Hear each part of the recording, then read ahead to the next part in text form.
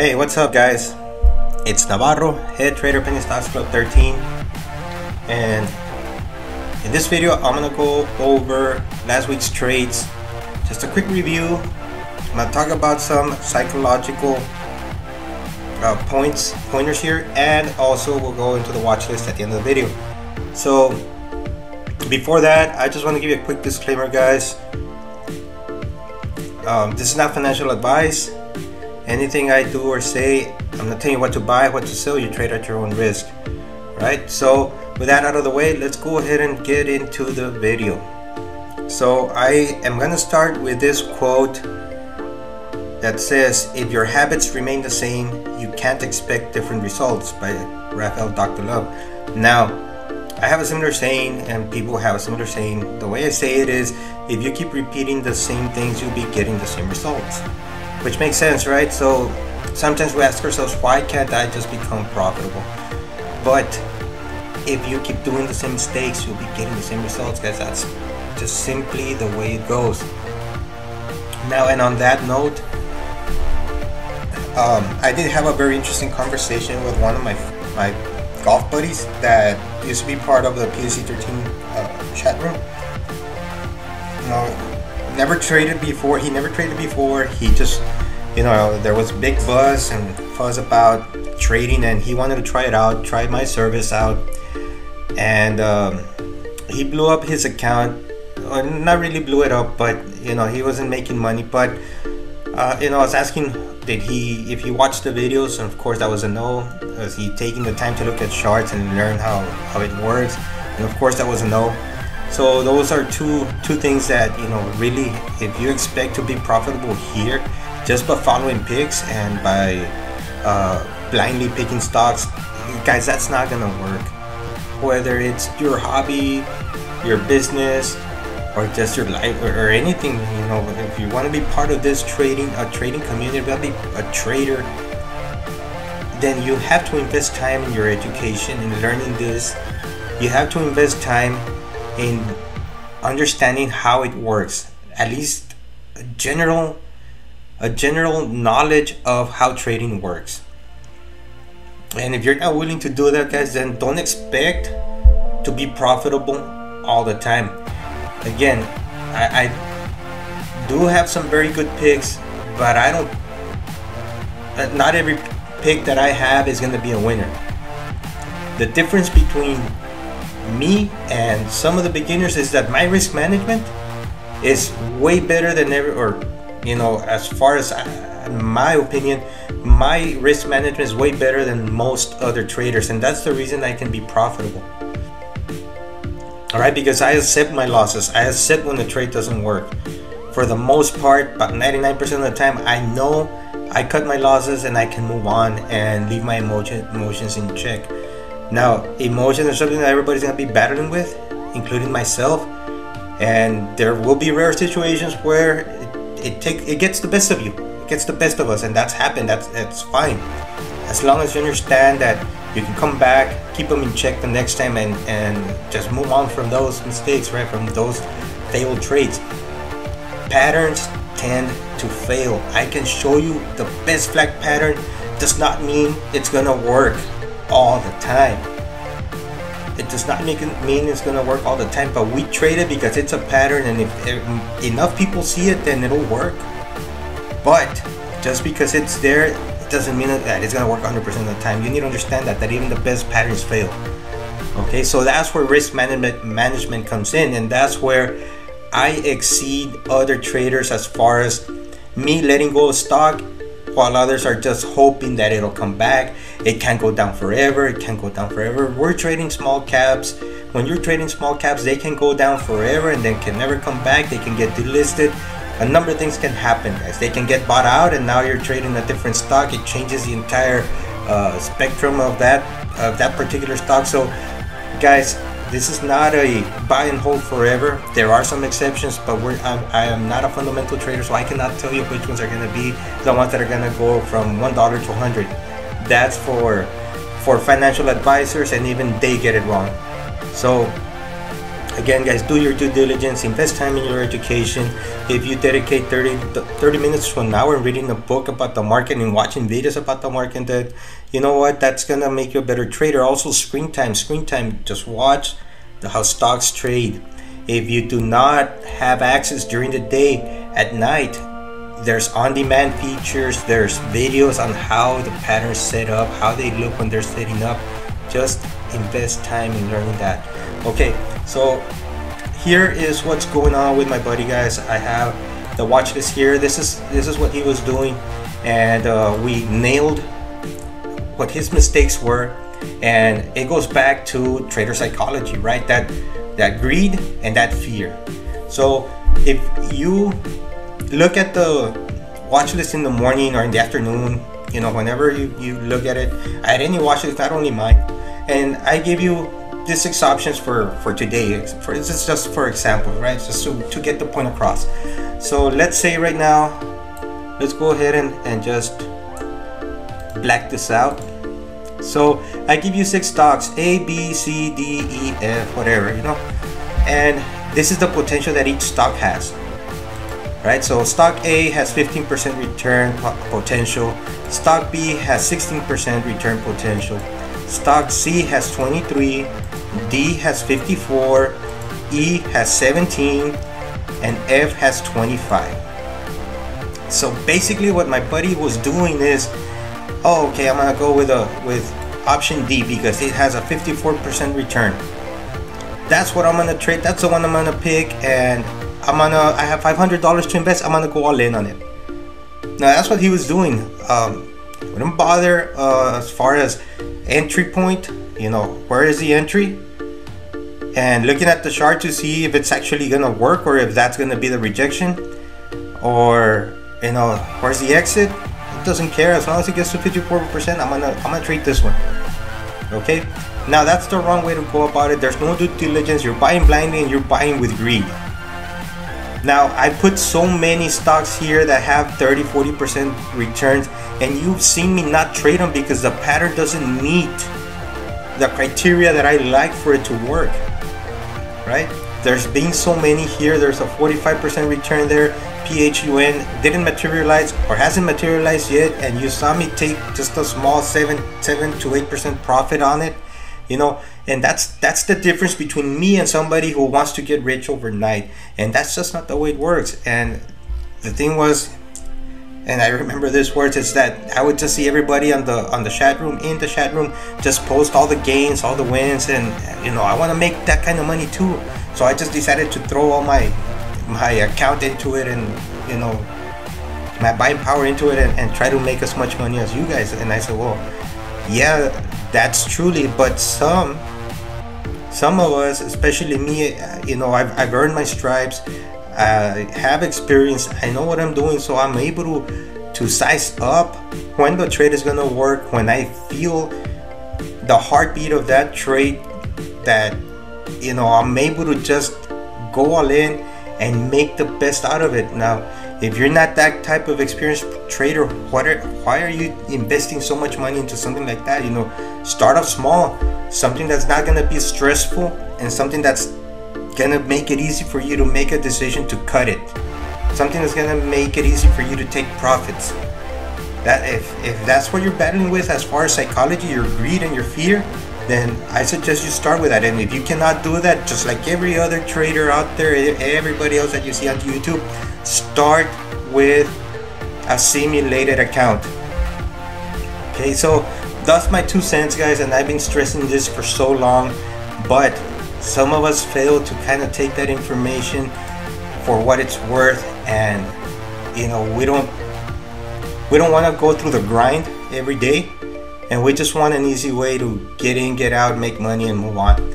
Guys, you gotta invest time on your education. So having said that, guys, let's go ahead and move on to the trades right now. Let me go ahead and close this and open the charts. So right now I do want to start up with a SPY here, and then move on to last week's trades. So here's what's going on in the overall market. It's right above and still inside this ascending wedge. Like I told you, we do have the 9 crossing below the 20 EMA, which is a bearish sign, but we do have a big bounce. It might come and touch it and then boom, continue moving lower. If it breaks below this line, then we can see probably a push or a move close to the 450, maybe even to the 180 SMA. Now that's not out of the norm where it actually fails to respect the trend line. We've seen it before where we had this upper trend right here. It broke below it, came back down, and then it started making a bigger move, right? So that's something that can happen here as well. It can break down, be a false breakout, and then boom, make a move higher. Anyways, let's go ahead and move on to last week's trade. Let's start with ADMP. ADMP already have the technicals there, my price levels, and let's go ahead and check out the trade, guys. Let's go ahead and go to the intraday 5-day 3-minute time frame. The 3-minute because it's my favorite, no other reason. So let's go ahead and go to the move here. So we had an initial high day, came back down, and I called it out right in these 2 candles where I said, okay, potential initial high day breakout. That's what I put up on the WhatsApp group. I entered my starter position here, I added here, and I added my final and full size position right before the break of the HOD. So I was adding, and I did mention that in the WhatsApp group. And then I said I'm looking for I believe 85. I did take profits at 80 though.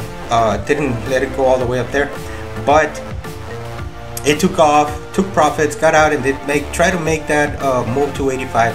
Now, why did I have this profit targets? Well, let's go ahead and look at the 1 year wide day. Again, we're gonna trade in the smaller time frames. This is where we enter our trades and exit our trades, but we base our entries and exits off of the 1 year 1 day, guys. Well, why did I have 85? Well, there's this gap down here, and there's that rejection that particular day exactly around 85. That's why I called out the 85-cent level.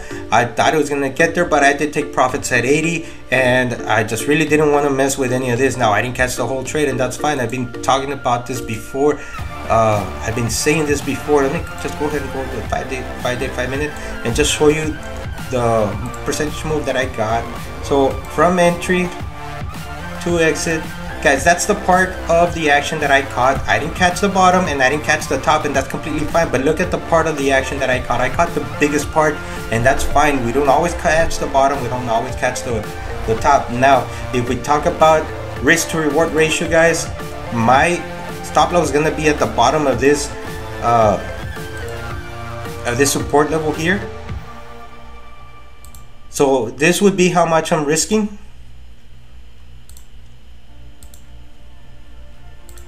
This would be how much I'm risking versus how much I could make. So it's a very small percentage loss versus the huge gains that I got, right? So what I do want to mention now that we're talking about risk to reward, I know I have a 5% rule, and that can change as far as a dollar amount. If I enter with $1,000 and I'm risking 5%, then that would be a $50 loss, right? Now, if you're trading with $100 and you want to risk $10, and that's a 10% loss. You can give it more wiggle room, right? So it all depends on how much money you enter with, how much position sizing you enter with, and then you take it from there. It could either be a percentage loss for you, or it can just be a simple dollar amount. You can make your own rules. You don't need to follow mine. I just gave you mine on my website because that's what works for me. And if you don't have a set of rules, then you need them. That's how successful traders trade. They follow a specific set of rules that they either came up with themselves, or they have their companies give them those rules, and they have to follow the company's rules. You can only lose so much per day, or we're gonna shut down your account. So if you take that approach, that mental approach, then you'll be on the right path as far as, okay, I'm gonna enter with $100, I'm willing to lose $10. If I'm down $9, $8, I'm gonna cut it, I'm gonna let it go. That's your 8 to 10% loss, right? If you just wanna go with 5% across, no matter what position sizing you take, then that's fine too. Again, just make sure you follow your rules, follow your trade plan, and stick to it. Stick to it, stick to it, stick to it. So that's ADMP. That was a trade, guys. Initial HOD breakout. And of course, just I want to mention this before I move on. There was this 9 EMA and 20 EMA crossover, the VWAP TL crossover, right? So we got the 9 crossing over the VWAP, the TL VWAP crossover, which is another educational video. We got the initial high day video, and we got the TL VWAP crossover educational video. So let's go ahead and move on to the other trade, which was ECOR. Let me do the same thing here. 5 day, 5 minute. Okay, I don't think I need to use the 3 minute here. I think this is more than enough. So this was a different type of setup, dude. This was an afternoon HOD breakout setup. Why? What's the difference between initial high a day and HOD? Well, here is how I can explain this. So this was the initial high a day in the morning, came back down, broke over the initial high a day, but then came back below it, right? So now once I saw this, okay, I said, okay, it didn't take off after the initial high a day breakout here. There was not enough volume, did break out but came back in, and now we've got that reclaim of VWAP, and then just sideward action, and then look at the increase in volume. So I said, okay, as it was moving up, I guess I do need the 3 minute time frame, guys. I need to explain something really quick so that I can drive a better point across and make this more educational for you. So I did call it out on this candle, and I said I added on this pullback because I saw the volume increasing. Okay, so once I saw that here, I saw that volume coming up and increasing. So I said, okay, then we need to start, scaling into this. I did add full size, and then I just caught the trade up to the 85 cent level. Now I don't even know why, but I guess I saw the little pullback there, and I said, okay, I gotta start taking profits. And then it continued moving higher. I didn't catch the entire trade, but I did catch that good part of it. But that's the reason that I entered, because now we had that high a day breakout in an afternoon setup with volume starting to kick up. You can see the volume it was the highest it's been throughout the entire day, and that's the reason ECOR was a successful trade. So that's the difference between an initial high a day breakout and a high a day breakout. Okay, either one, it's the same idea, just different type of setups. So let's go ahead and move on to another trade. Let me go to the 1 year 1 day just really quick. Okay, so 85, guys. I just took profits based on what's going on intraday and not based on what was going on the daily. Now the best I guess level that we could have traded to was a 90 cent level where there was this previous support. Okay, you can see that previous support. That would have been a better target, but again, I didn't get to do that. Anyways, that wasn't a successful trade, and it's in the books. Next one, ECOR, and we traded ESGC. ESGC, we'll go ahead and go to intraday, 2 day, 3 minute. Again, the 3 minute time frame is my favorite time frame. So we're gonna go ahead and go. I think I'm gonna need to add 1 more day, guys. Excuse me. Apologize for the inconvenience. 3 days, okay. All right, so here we go. So we had an initial high a day here.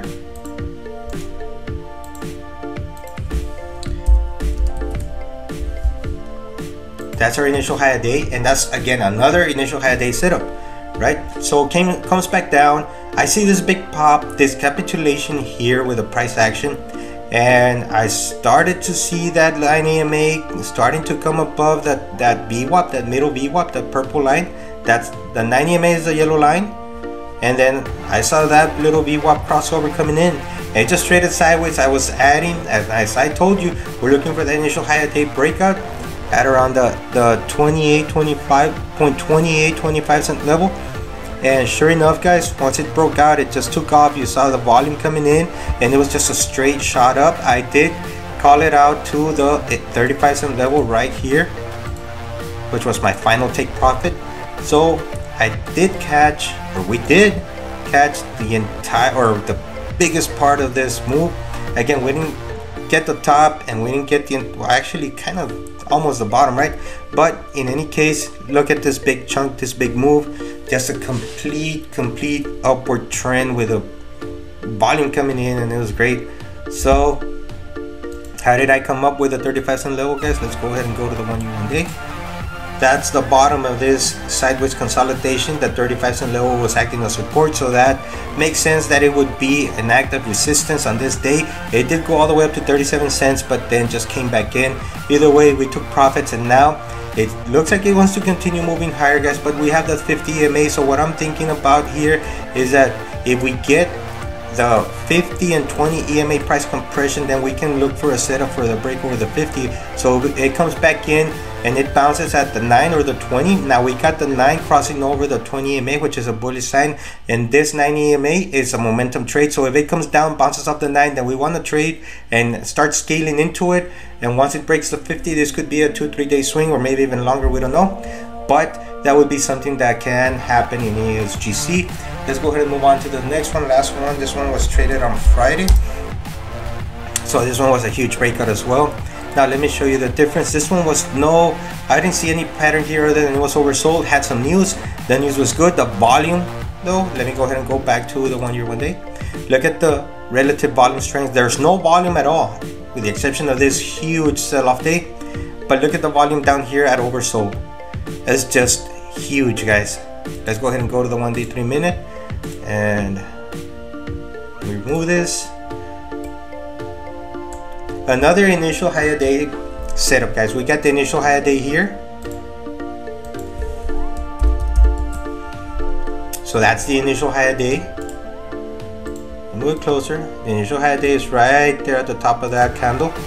Comes back in, and now I wanted to trade the breakout of initial higher day.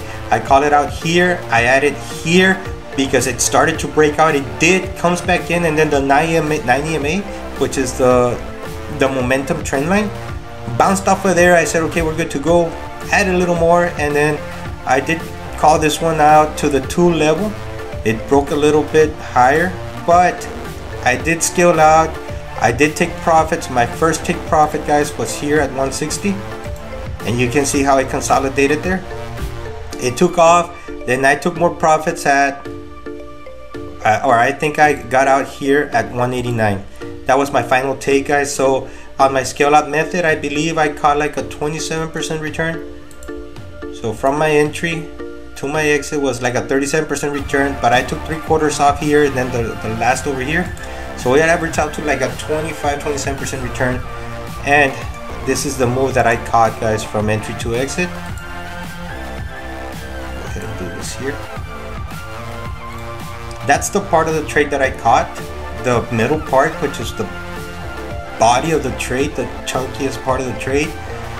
Didn't catch the entire bottom, didn't catch the entire top, but this was still a great return on investment.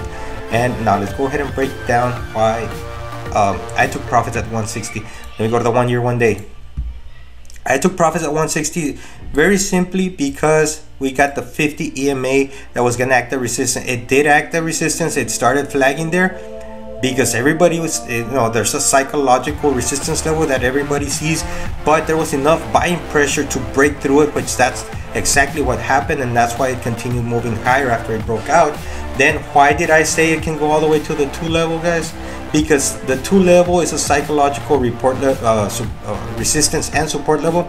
We have this 2 here where it did break above, so that's exactly where it stopped, in between both those previous rejections. Now it did make that higher move, but again, I saw the $2 level as a psychological resistance level. Went all the way up to 216. It's okay. We caught the chunkiest part of the move. Now let's go on to next week's watch list.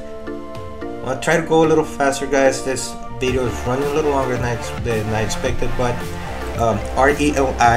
RELI, guys, has been on an uptrend. Volume has been increasing. Today broke above, or on Friday broke above the $8 level and broke above the $8.60 level, which was recent resistance. You can see that 60-cent level, $8.60 level being resistance. It broke and closed above it, and that $8 level where it got rejected the previous day, This candle made a new high, a little bit of increase in volume. So what we can expect here is a pullback to the 860 and then continuation. And this one does have a lot of short interest. So if the conditions are right, then we can see a huge short squeeze. Where can it go? I'm thinking $15, guys, maybe even higher. If we look at the daily pattern, it's made a high of $42. Oh my God, man. I mean, I cannot tell you it's gonna go all the way up there, but you can see how big of a move it can make. Now, I don't think it's gonna make that huge move. I don't know, it can, but I'm thinking 15, where we got this close right here. So this candle's closed. That's where it closed on that particular day. So I'm thinking 15 around there.